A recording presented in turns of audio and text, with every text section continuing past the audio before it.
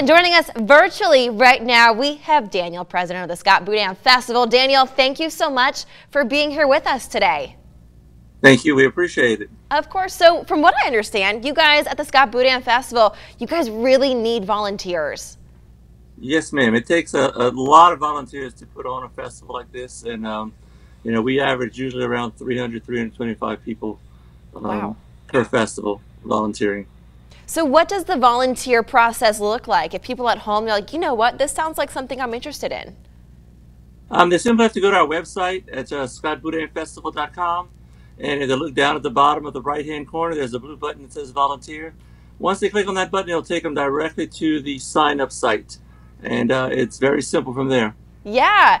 And so we were talking a little bit before. You mentioned that it takes a lot of volunteers to put a festival like this on. How many do you guys still need? We probably still need in the neighborhood of 75 to 100.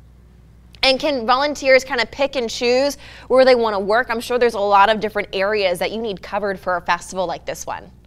Right. When they go to the website, the first thing they'll be able to choose is the location they want to work, whether it's in beer or a food ticket booth, or if they want to work one of the gates, those types of situations. So they choose wherever they want to work.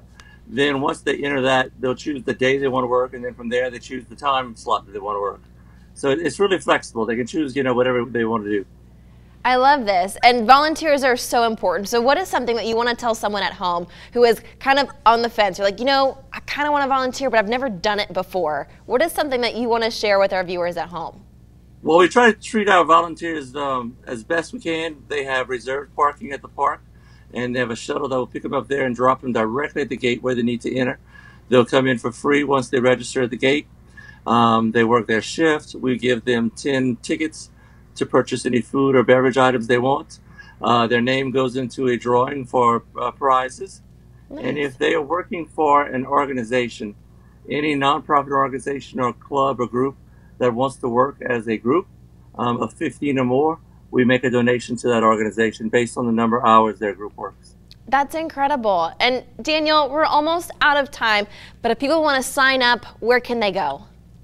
Just directly to our website at scottboudinfestival.com. Again, it's the blue button in the right-hand corner. Daniel, thank you so much for joining us virtually this afternoon to let viewers know that you guys need some volunteers.